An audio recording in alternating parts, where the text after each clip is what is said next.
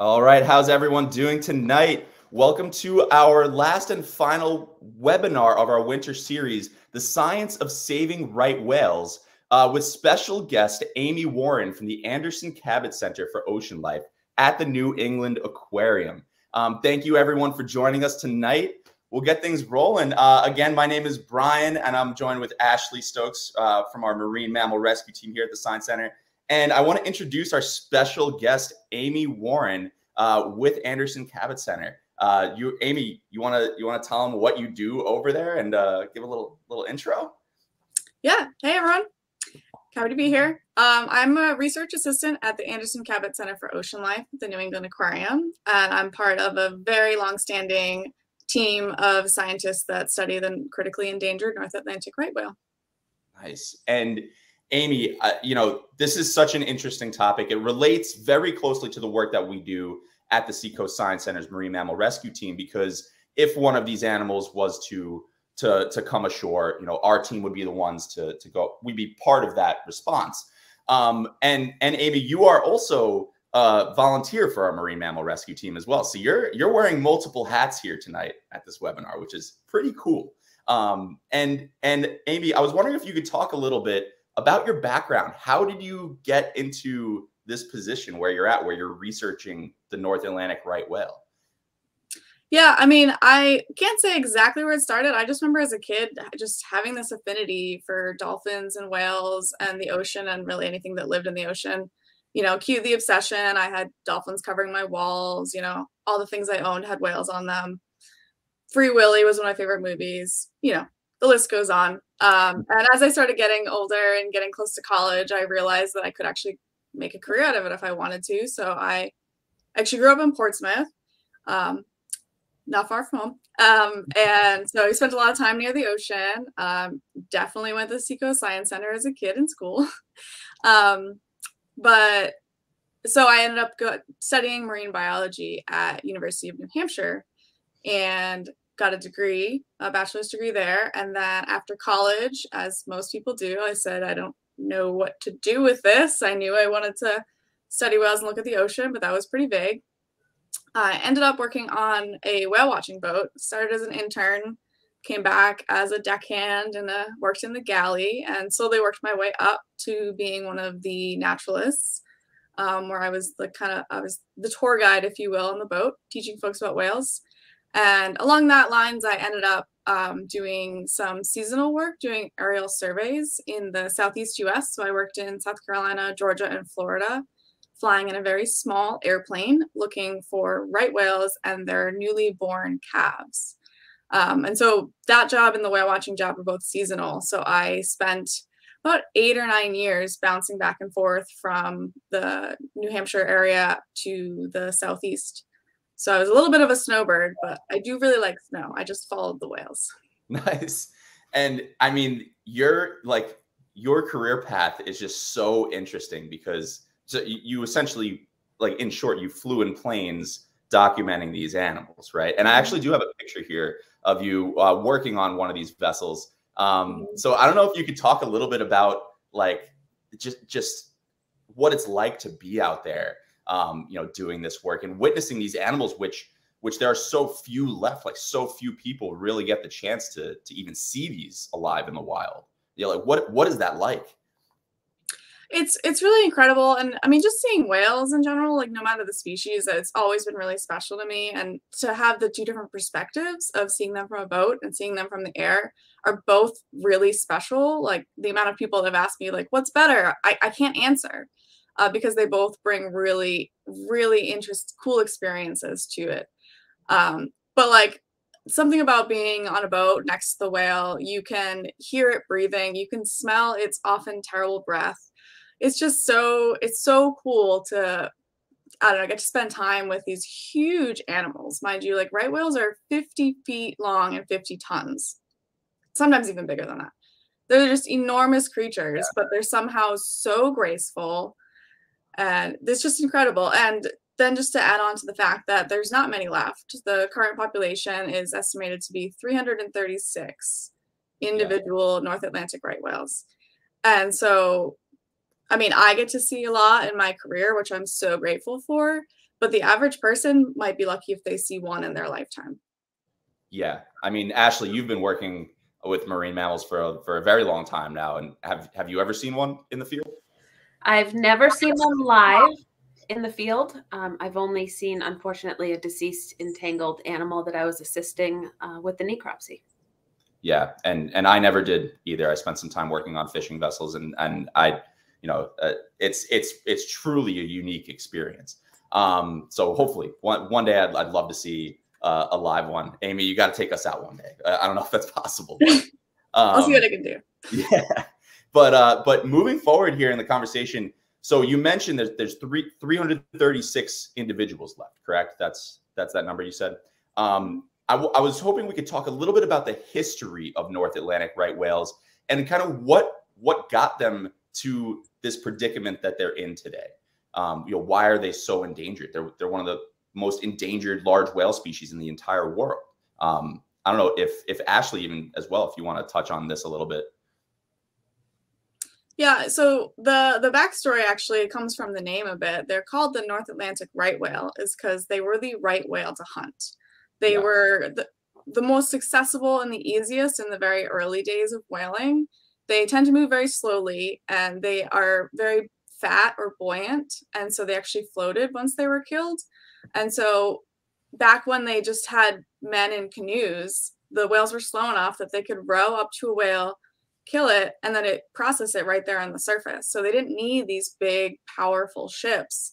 And to add to that is that right whales are notoriously found just off the coastline of the eastern United States and eastern Canada. They're actually nicknamed the urban whale because they spend most of their lives very close to shore. So these whalers didn't have to go hundreds of miles offshore to find them. So it's very easy. And so their population got decimated really early on. In fact, it was more early. It wasn't until much later when the technology got better that other whales like faster fin whales or minke whales started getting targeted because the rowboats couldn't catch up to those. Yeah. And so ultimately, the commercial whaling back in the day put a real dent in this population that they haven't been able to come back from, essentially. And today they face modern threats. But Ashley, could you touch on the Marine Mammal Protection Act a little bit here? Because I think that sets a timeline after this initial stage of exploitation of these animals. They were protected and measures were beginning to take place to recognize that depletion and hopefully save the species, right? Sure. So the Marine Mammal Protection Act itself was passed in October of 1972.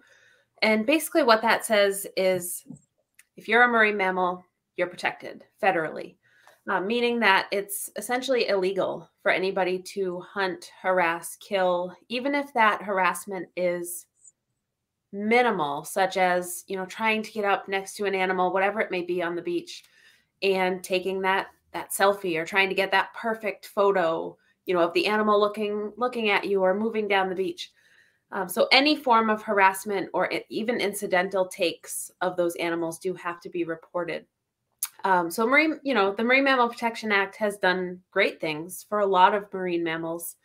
Unfortunately for right whales, they're not in great shape, even still with those, with different protections put into place. But when something is federally protected, there's just more eyes on it. So from a federal standpoint, they're looking more closely. So tonight, of course, we're talking specifically about right whales and what's going on with them, what threats they face, and what their future might look like. So you'll hear us talk a little bit about report cards, just like when you were in school, we're looking at how these animals are doing over time, year to year. And if anything happens, such as an unusual mortality event, you've heard us often talk about seals if you follow our marine mammal rescue program.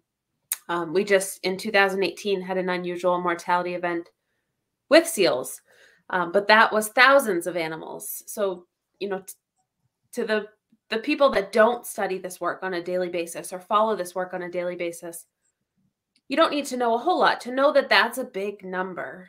But when you hear us talk about right whales, the situation is very different. You know, when you're talking about less than 400 animals in a population, even one death is pretty significant. And when we have an open unusual mortality event for right whales now that began in 2017, and that year there were 17 deaths. So again, for a population that's less than 400, 17 is a very significant hit. So that unusual mortality event continues to stay open, meaning that there's more federal resources going towards it and towards looking at what mitigation measures we can take to help these animals try to rebound. Yeah. And so, Amy, you touched on the habitat here, and I do have a map that you shared with us of North Atlantic right whale habitat. I was hoping you could talk a little bit about this specifically. Where do they move year to year or throughout the year? And what kind of habitats are they really focusing on the East Coast of the U.S.? Yeah, so in general, like I mentioned, they're found right near the coastline in the eastern U.S. and eastern Canada. And the cool thing is, you know, we have some people may know about other whales that migrate down to the Caribbean. Right whales stay pretty local. Their range is basically from Florida to Newfoundland, and as I mentioned, close to the coastline.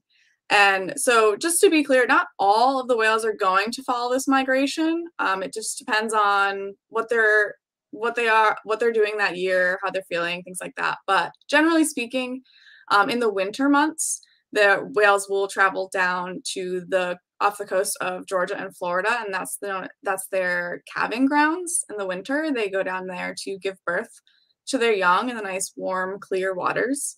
Because even though right whales have a lot of fat, they're not born with that fat. So if they were born here in the Northeast in the winter, it'd be really tough for the young ones to survive. So pregnant females will go down there. Sometimes younger whales will go down there just because that's where they were born, and they kind of just feel out where they're going. But typically in the summer months, really spring, summer, and fall months, the right whales are in different areas in the Northeast. So especially spring, like actually right now, this time of year, there's quite a few right whales in Cape Cod Bay, and it's one of their main feeding grounds. And in terms of the Gulf of Maine, it's their most popular feeding ground. Sometimes you'll see whales off the coast of New Hampshire, Maine, and up into the Bay of Fundy. But especially this time of year, actually, one of the recent surveys had 100 whales in one survey, which, if you're keeping track, that's more than a third. That's about a third of the population in one survey. And then they'll move up to the Gulf of St. Lawrence later in the summertime and do more feeding there. And then the migration kind of goes back the other way, back down to off the coast of New England. And then, of course, down the mid-Atlantic, lots of shipping that goes into those mid-Atlantic states, especially like DC area, Delaware, New York. Those are lots of big shipping ports, and that's just one of the many risks that the whales face is going back and forth across all of that shipping. Yeah, definitely. And we'll talk more about the modern threats that these animals face a little bit later in the webinar.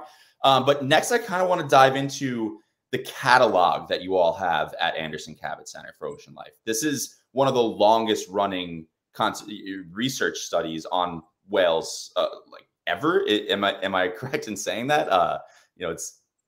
It's I'm not sure if it's the longest, but it's one of the longest standing large whale research teams. Yeah, and so Amy, I was wondering if you could talk a little bit about the catalog itself and how do you, by going out and participating in these surveys, these at sea and aerial surveys, how do you come to that population estimate of 336 individuals? You know, how does that happen with that catalog? So to start, the really cool thing about North Atlantic right whales is that we can actually tell them apart individually. So from one whale to another, they have what we call callosity patterns on the top of their head.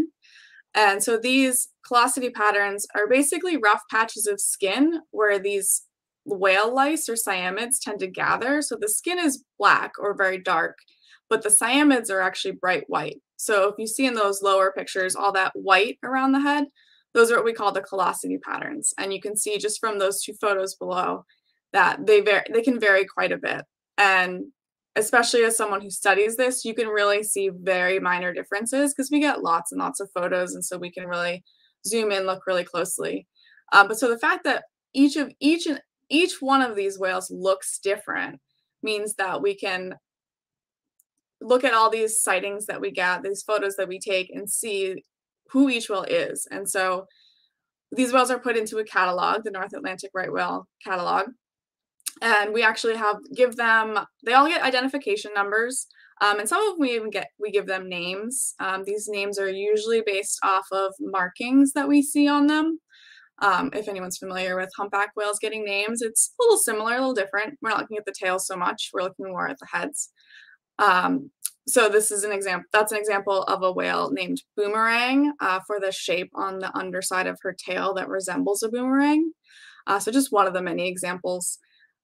This is actually, so these screen grabs here are actually from the online catalog. So anyone actually is welcome to go check out the North Atlantic right whale catalog. You can flip through every single one of the whales. There's currently 773 whales in the catalog, but that's all whales that have ever been cataloged. That is not just the ones that are alive. So we think there's about 336 alive. But we don't remove whales from the catalog after they've passed. So because we're able to individually identify them, we can keep track of them better and get a better sense of exactly how many there are. So we're not double counting whales. And my team does go out and do our own research on boats. And then we have colleagues that do surveys in planes and looking at these whales. But we're actually also getting sightings from all kinds of organizations across up and down the East Coast, even from Canada, and even from the public. If people see right whales from the beach or from their boat, all of those sightings are eventually coming to us for us to sort through all these photos, identify which whale it is, and then put it into the catalog. And so collecting all these sightings allows us to really see how many whales there actually are, rather than just estimates and abundance. That's really wild. So you on how many like catalog entries would you say that you get on a given year? Like how many photographs are taken of these animals that you have to sift through on a given year? Hundreds of thousands of photos. That's a harder number because we also get videos too, especially nowadays with drones. We get a lot of that. But on average, it's between 2,000 to 5,000 sightings a year that my team has to sift through and put into the catalog. And it takes a lot of time. I think it's just each sighting takes time. Yeah. And because is this something that you do as a part of your job every day, is going through these photos and comparing the just the images, the flukes and the colossus, how you're going and looking at each of those individually and comparing them to, like, how do you start that? Do you have a software that kind of gives you a starting place, or do you have to, from memorization, oh, this one's this animal, right? Or I'm just curious. Yeah. So yeah, we have this software that was made in the 80s or 90s, but that kind of houses all of our data, and so it has different levels to it. We have areas that we can enter the data, but then there's areas that have it's kind of like the online catalog. Each whale will have their own page, and you can see photos of it. The online catalog is a kind of a pared down version because, as I mentioned, at this point, there's millions of photos in our catalog. So the internet version's pared down where we just pick kind of the best photos of each whale. But on our end of things, we can see every single photo is ever taken of that whale. And the really cool thing is, so some of these whales have thousands of images of just them. And so we can sometimes match these whales by one flipper, or like a scar on its back, or a piece of it, like a corner of its tail. Like, we don't even need oftentimes the whole body to be able to match who the whale is. And so I think that's one of my favorite parts of the job, is the matching. It's kind of a game and it's fun. And then you also get to learn the whales along the way, which then when you're on a boat seeing them in real life, you're like, oh yeah, that's so-and-so. I just matched that whale yesterday. That's wild. That is absolutely wild. And so all of this data that you're collecting, these photo IDs, they feed into models. Am I correct here, to figure out the the population estimate of these animals. How many right whales are left in our ocean? Correct. And I'm going to pull up a chart here that you sent, and this is also available online as well. That shows it's essentially the report card or the current population trend. Correct, Amy? I'm wondering if you could talk a little bit about this figure that we're looking at here. Yeah, so I mean, in general, it's hard to get an exact number because, you know, these whales live in a very large ocean, and while we have a lot of sightings and survey efforts, you're still not going to see every single whale every year. So there are definitely some calculations involved that are over my knowledge base, people who are really good at those kind of things. But yeah, they take into effect the sightings that came in, how many individuals were identified in a given year. And there's some corrections for, you know, the whales that we maybe didn't see that year, for the whales that may have died. And a big thing too is that, yeah, maybe one year we only saw 2 whales that had died, but that doesn't mean others didn't die somewhere else that were never seen. They may have sunk to the bottom or ended up on some really remote beach somewhere. And so we have calculations to factor that in to get as accurate as the number as we can. And so this chart shows that estimate over the years, dating back to, I think it's 1990. And as you can see, the population actually was increasing. It was actually doing pretty well. Back in the early 2000s, people were pretty optimistic how quickly right whales were bouncing back. But then about around 2010 is when the decline went in the opposite direction, which is not what we want to see. And so as you can see now, we've gone back down to 336. So we're backtracking quite a bit. And that's the big concern, is that it's going down pretty quickly. It's not just a gradual. And we, of course, want this population to go back up. Yeah. And so looking at that, I will say my brain is churning with questions. If you are watching this and have any questions, leave them in the comments. We'll have time to get to those at the end of this. But a statistic that stuck out to me when I was looking at that report card was that in a given year, it seems like you all are able to document between 85 and 90% of the entire population. Like, you're actually able to get eyes on that much of the population.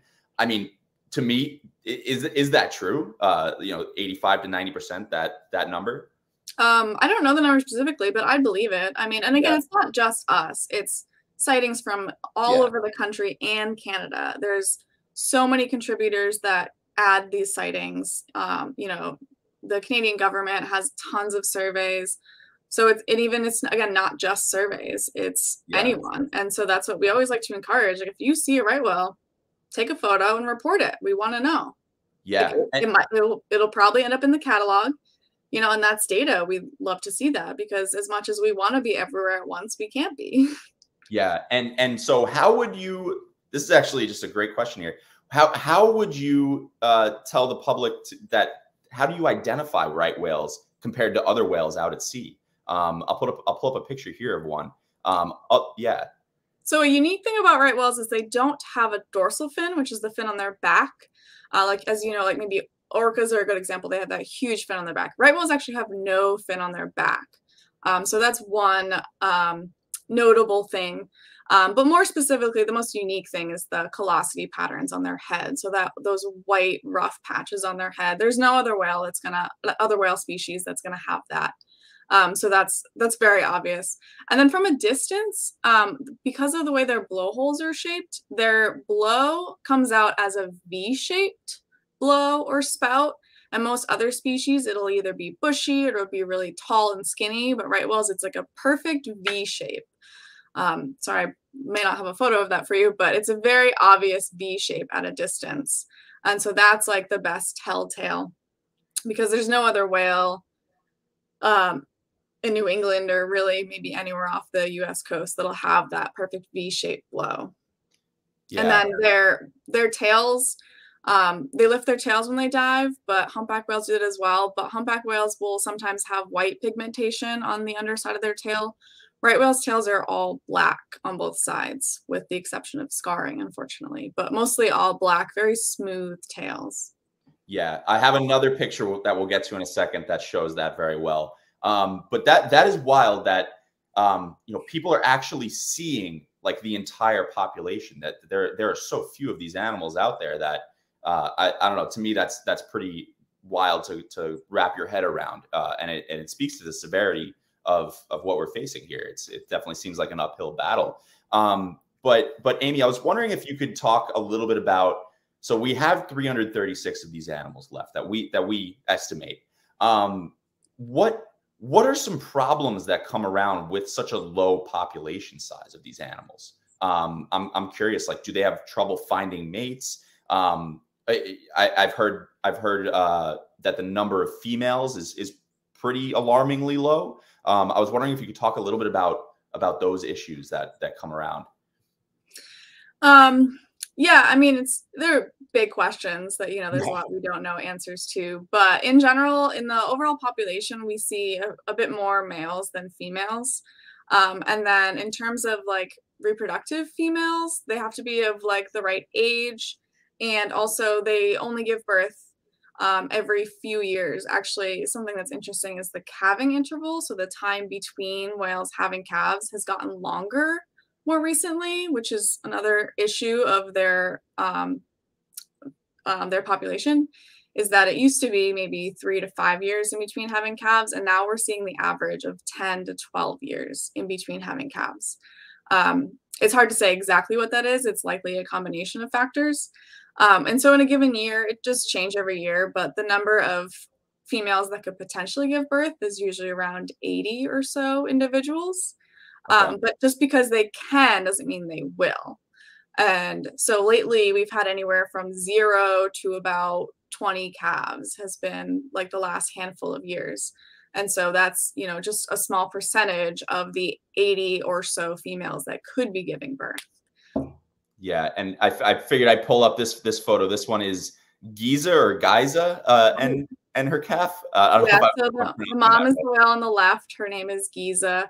And that is her calf. This was from last summer. So that calf is approaching a year old now, but was about 6 or 7 months old at the time. Yeah, and here's another photo of a mom and calf pair. This one, you sent me this one. This is number 3157. So I assume you don't name them all. That's correct. Yeah. It can be really hard to name whales, especially because we're really trying hard to name them off of markings, because the idea from the naming came from making them easy to recognize in the field. And there's some whales that we just really struggle with because they just don't have anything distinctive. I mean, their callosity is distinctive, but it doesn't spark a good nickname. And so I'd say even less than half of the right whales actually only have nicknames. But every single whale in the catalog gets a catalog number. So as you said, this one is 3157. They all have a 4-digit number. Which is an easy way for us to keep track whether or not they have a nickname. Yeah. And so with this data that you're collecting, right, it helps you gain a knowledge of how many of these animals are out there. But what are other trends that you are looking for? Like, are these animals changing where they spend their time? Is that something that you're also looking for, or that data that you're collecting? Like, I'm curious, what else are you looking for besides like the numbers themselves? I mean, there's a lot of things to look for. Obviously, numbers are kind of the main thing that everyone wants to know. My team looks a lot at health assessment, not even just injuries that they face, but just general health. Especially when we get photos that come from a boat, we can get a look at maybe how fat they are. The fatter the better with right whales. We want them to be big, fat, and happy. So sometimes we can see if they're maybe a little skinnier, a little unhealthy. Not that we can do anything about it, but it just gives us a sense of the overall health of the population. But then another thing is, where they are. And things have been changing in the past 10 or so years. We suspect it's related to climate change. We know the oceans are getting warmer. And right whales are actually filter feeders. They like to eat plankton, and they have one specific type of plankton they like to eat. And that type of plankton thrives in colder water. And so as the oceans are warming, that plankton is seemingly shifting north. And so the whales are having to abandon previous locations and explore into new locations. So like the Gulf of St. Lawrence, for example, which is kind of towards the top of that map, that wasn't to our knowledge, that wasn't a very popular area for them to be feeding in the summertime. But maybe starting at 2010 or a little after that, they started seeing more and more right whales. And now it's thought that 2/3 of the population actually feeds there in the summertime.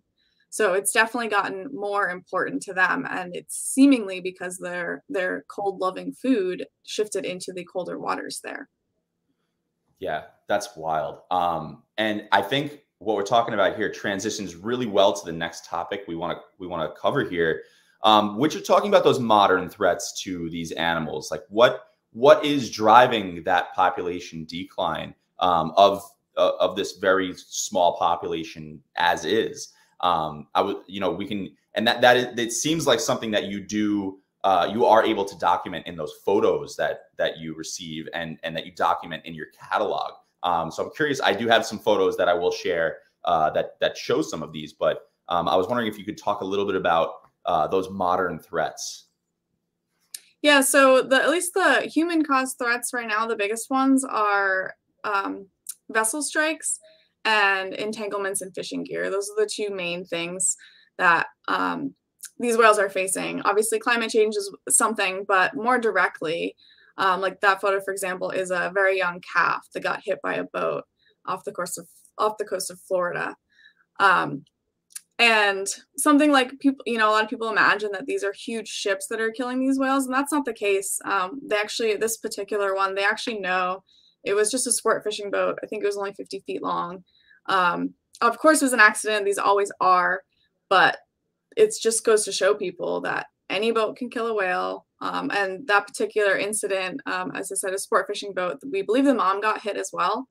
And while she survived immediately, she has not been seen since that happened. So this is Infinity's calf.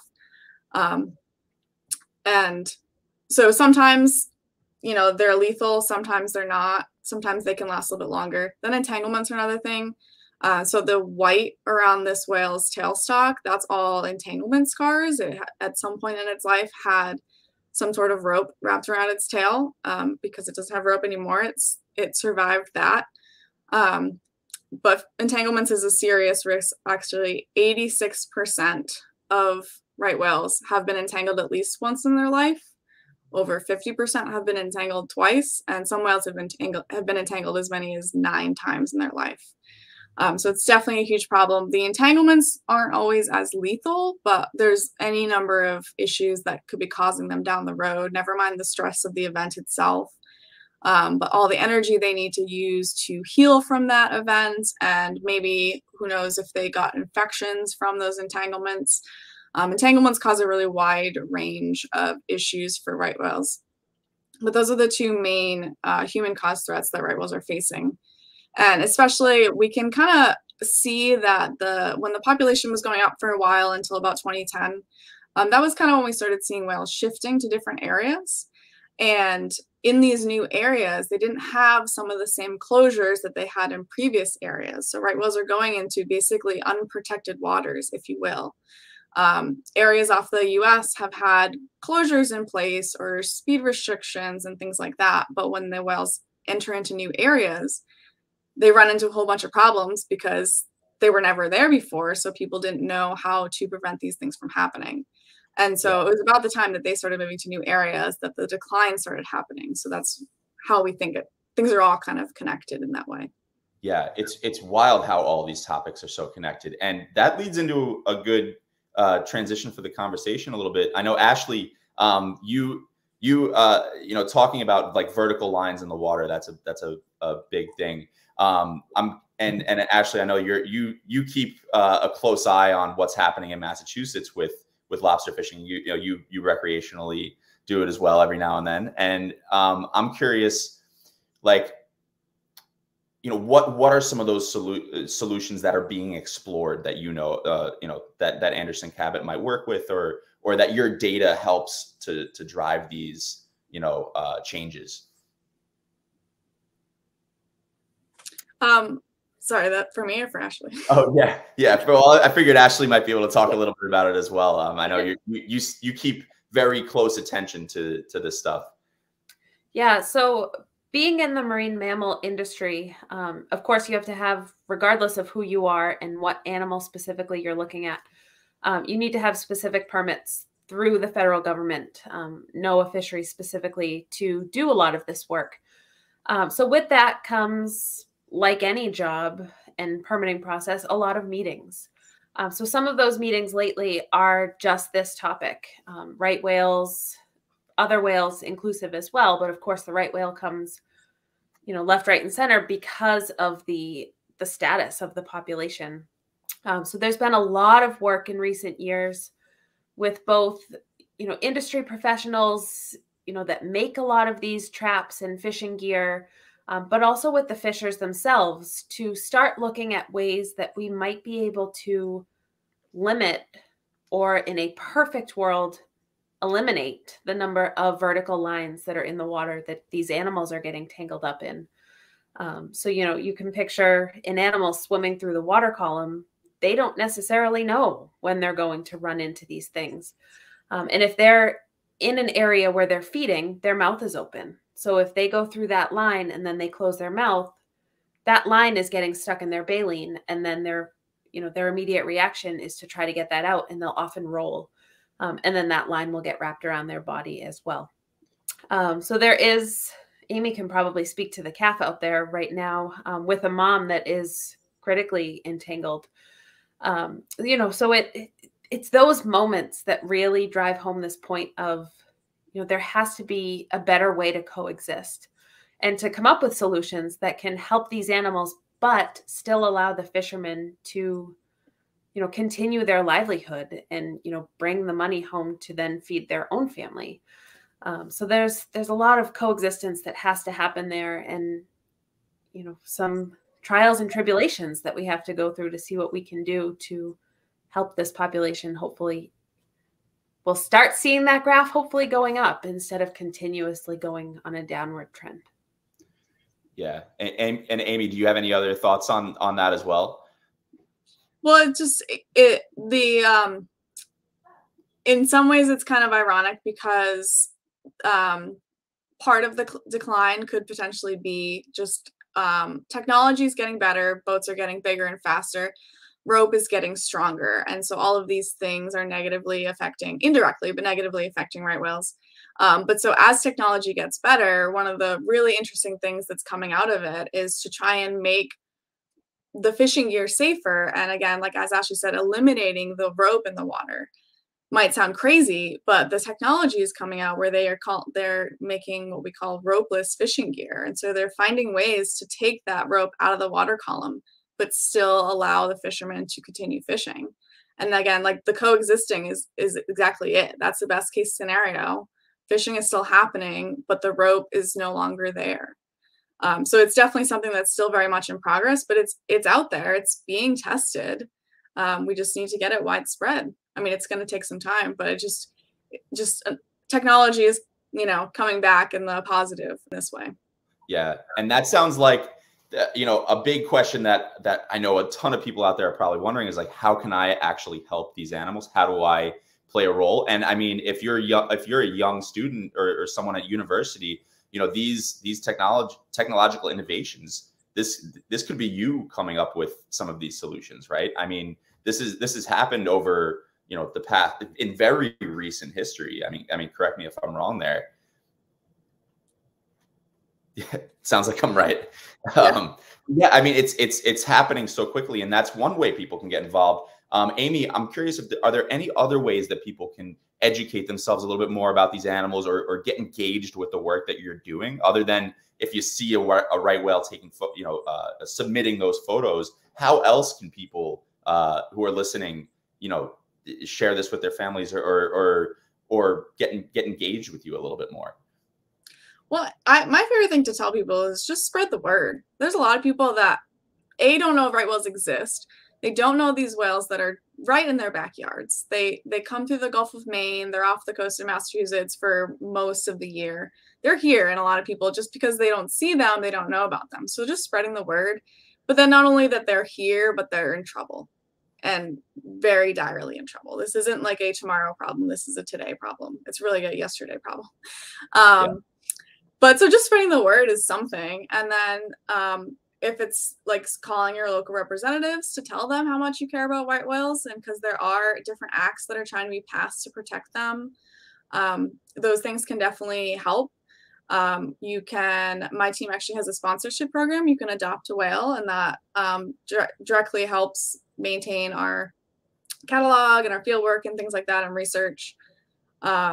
Yeah, submitting sightings is a big thing. I like to point out that there is a 500-yard rule where you cannot be within 500 yards of a right whale. So as much as we want your photos and your sightings, please just maintain a very safe distance when you do that. The safest way to go look at a right whale is to go to Cape Cod right now, because you can actually see them from the beach, and you can be, your distance doesn't matter if you're standing on land. Yeah, those are great points. And I did add here on the bottom of the screen the hotline to keep in your phone if you ever do see one of these animals. So that's your reporting hotline on there, correct? From Florida to North Carolina, I see, and Maine, and we have Virginia to Maine. So those are those two regions. And we have also this one right here. And for any of you watching, we will put all these links that we've been featuring through the webinar in the comments after the webinar. So you'll be able to access those and save those as well. But yeah, that's a common thread, keeping your distance if you're a boater and being a respectful boater, from what it sounds like. Do you have any resources on your website, Amy, about, how to safely and respectfully boat, when right whales are around here? How do you know when right whales are around here? You just gotta keep your eyes out. Another cool resource that I think Brian will share is it's called Whale Map. And it's actually a website that shows all recent sightings. Like survey teams will put out their sightings, opportunistic sightings will go out there. And so it's just kind of cool to actually see where the right whales are. And it's not real time. It's usually like by the end of the day, they get posted the next day. But it can kind of give you an idea, if you're going to go on the boat tomorrow, you can see on Whale Map, like, oh, there's a lot of right whales where I'm going, or, oh, there's none. Just because there's none doesn't mean there's not any there. Just means they weren't reported. I mean, I just like to say in general, right whale or not, there's plenty of animals out there that could get hit by your boat, no matter how big or small your boat is. And so the most important thing is just to be really aware when you're on the water. You should be keeping a lookout if you're driving. Have a lookout. Just always be looking, because you never know when something's going to pop up in front of you. That's a great point. And before we get into questions from the audience, which we do have quite a few, I do want to share just a few video clips of these animals that you did share with us, so our audience can actually see what these animals do look like. It's an opportunity that very few people do get to see these. So I want to play those videos. And Amy, I am curious, what we have covered. It's a very heavy topic, talking about North Atlantic right whales. They are a very endangered large whale species. But what gives you hope for these animals? What every day when you're working, what gives you hope that these animals are going to make a turnaround and come back to pre-2010 level and get back onto that track that they once were on? I mean, I think the biggest thing is that we've been able to show that these whales really are resilient. We've seen them get really terrible entanglements and then go on to live a healthy life after. And so, like, they're resilient. They're survivors. They're tough. We just need to stop killing them is really what it comes down to. We know that the population was down around like the 1930s. We think the population was really low, like maybe between 10 and 20 individuals. And now we have 336. Well, that's still not a large number. It's a lot more than 20. So they have come back from worse. And in fact, in 2010, the population was closer to 500 and they were steadily increasing. So it can definitely happen if we just stop killing them or minimize the human effects that we're having on them. Yeah, that's a great point. We know what's happening to these animals. It's one of those cases where we know what's going on. Will we be able to come up with solutions? Like you said, we needed these yesterday, right? So there's definitely an urgency to make it happen. And seeing these videos, I mean, it definitely these are incredible animals that, you know, they call their home, you know, New England. New England is their home. And they are one of those species right in our backyards that, you know, we are, you know, a bunch of organizations and individuals are working to make that change happen. So we're going to dive into, yeah, sorry to get all emotional there for a second, but we're going to dive into some questions that I see from the audience. Ashley, do you want to kick those off? Sure.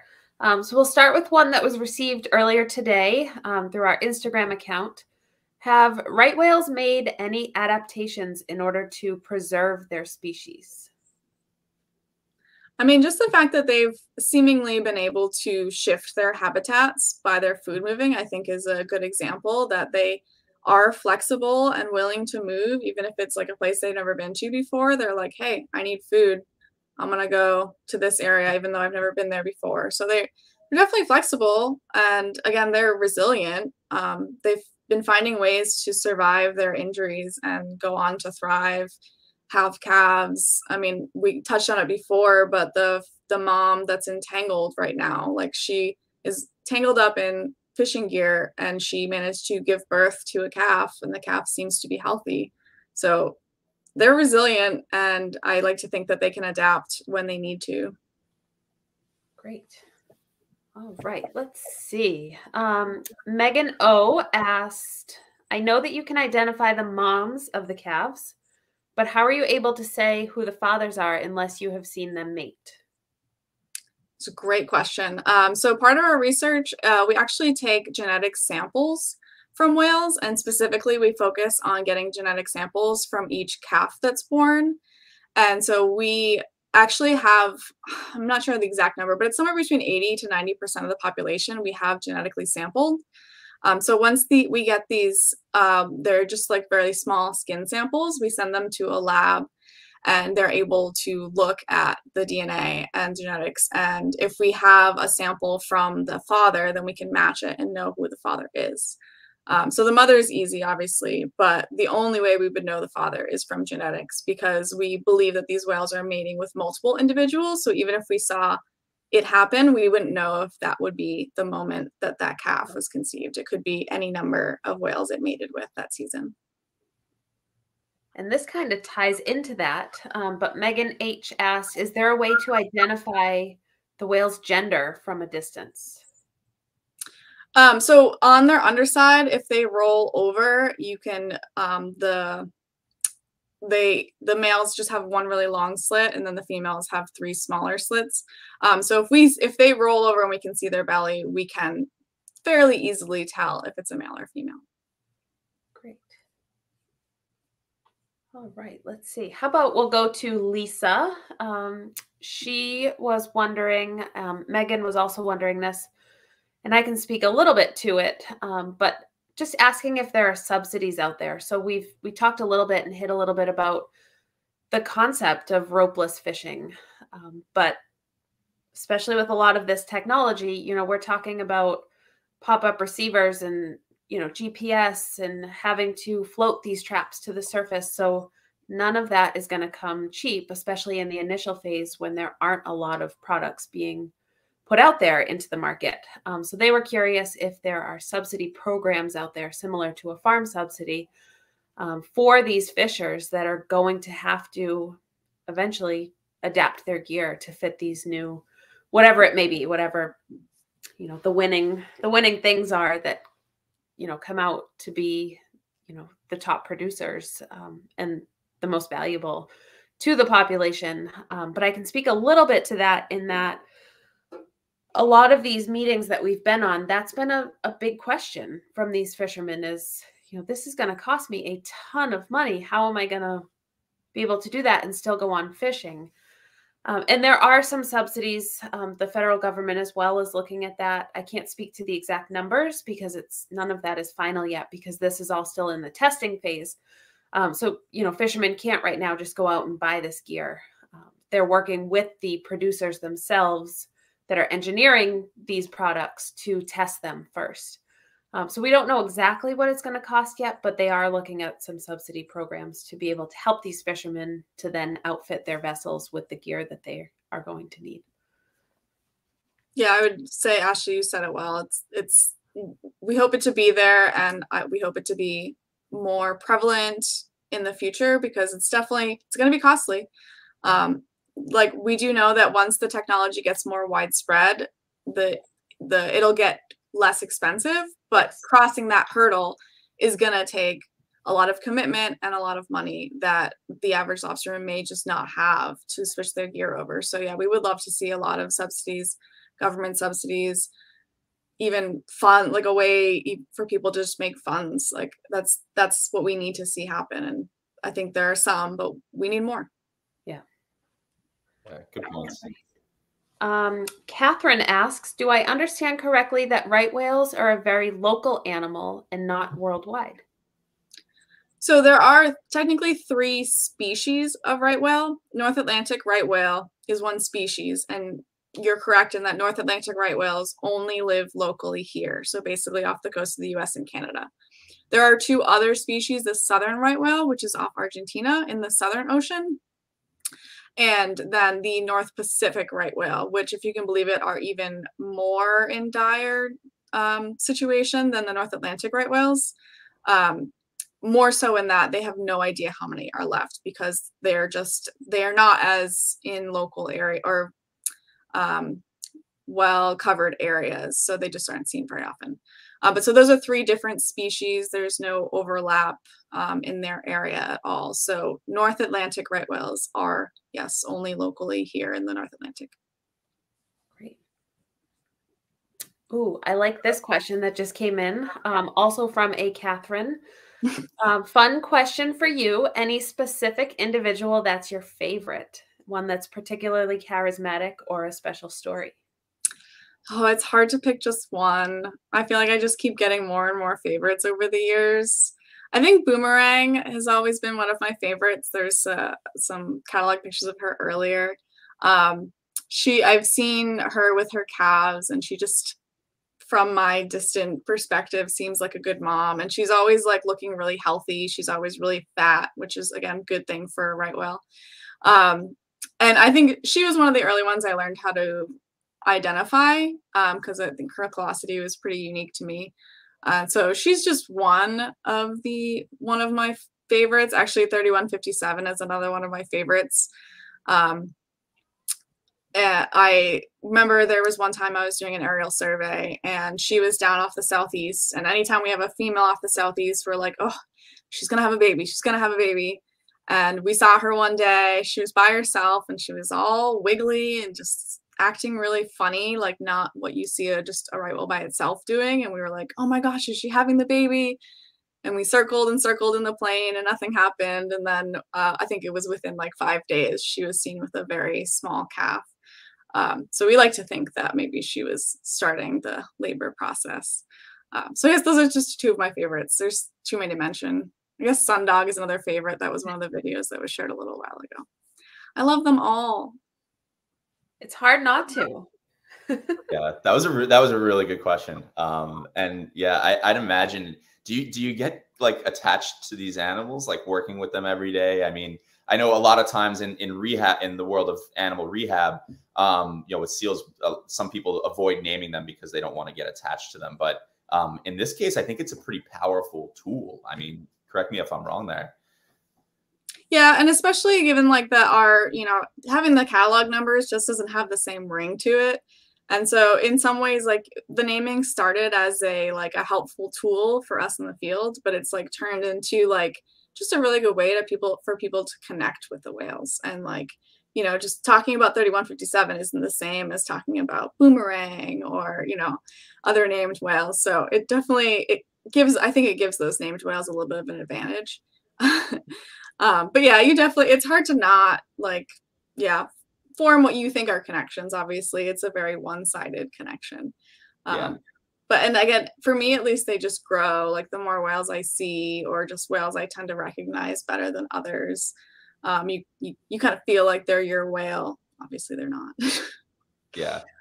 Yeah, that's true. Ashley, do you want to go with maybe one more question before we wrap things up here? Sure. How about this one from Megan O? We've seen a 2-year increase in births from lows of 0 to 3 a year. Why the sudden increase, and do you think it will continue? And I believe last I heard we're at 15 calves spotted this year. Yep, so far there's been 15 calves born, which is a good number, but we'd love to see something more in the 20 to 30 range. To be completely honest, I don't think anyone really knows why there's an increase, but we're really not going to complain about it. Hopefully that just means maybe this shift in habitat has helped them find better food. But yeah, I mean, the thing to note is that, yeah, the past 2 years we've had a good number of births. Again, we want to see closer to like 25 or 30 for just to really see some change. But the population was still going down, and that's because there's a bit of a delay when it comes to births versus our catalog number. Because just because a whale is born, it's not immediately added to the catalog. We give it time to grow up so we can recognize it and to make sure it survives too, because in nature, in general, we know that not every offspring survives to adulthood. So there's a lot of variety to it. And again, you know, we're getting 5,000 sightings a year, so it takes us time to get those sightings in. So we're usually a couple years behind. So I, at least me personally, I'm hoping that with these few years of higher birth counts that we're going to see the population turn back in the positive again, but we'll see. Yeah, I think that's a really solid note to kind of wrap things up here on, you know, talking about that outlook, where we're at right now. But Amy, thank you so much for taking the time. Thank you for also being a marine mammal rescue volunteer and being a part of our team. You know, it's a pleasure to hear your expertise on these animals, and to give our audience just this a better idea of and a better knowledge of what's happening with these animals in 2022, 2021, you know, where we're looking at in the future. So thank you so much for taking the time. Yeah, happy to be here. Always happy to spread the word. There's so much to like the things that me and my team work on and right whales in general. So I encourage people who are interested by this to check out some of the resources that Brian and Ashley will share, because there's a lot to learn. There's a lot that we can't cover in an hour. Absolutely. And I will share all of those in the comments. If you're watching on Facebook or YouTube, we will put those up in the comments once we complete this this video. So bear with us, give us some time. But yeah, really great stuff. I know I learned a lot. Ashley, is there anything you want to say before we sign off here? I don't think so. I just want to thank everybody, you know, for taking time out of your evening. I know it's tough to, especially in the world we're in now, to sit on another thing virtual. But it's a safe way right now that we can bring you some of this really exciting research that's going on, and share knowledge with you. You know, it's one thing, we're passionate about this, so, you know, we're in this day to day, but sometimes, you know, the public doesn't get to hear as much about it. So, you know, any way that we can share knowledge with you guys, you know, we're really excited to do it. So thanks for spending the evening with us. Yeah. Knowledge is power. So good stuff. Thank you all again. Thank you, Amy. Yeah, we look forward to hopefully seeing you around with our rescue team soon. So we'll see you, and hopefully we see some more good news coming from the right whale world. So yeah, we'll sign off there. Thank you so much, everyone, for tuning in. Thank you, Amy. Yeah, good stuff. Thanks, everyone.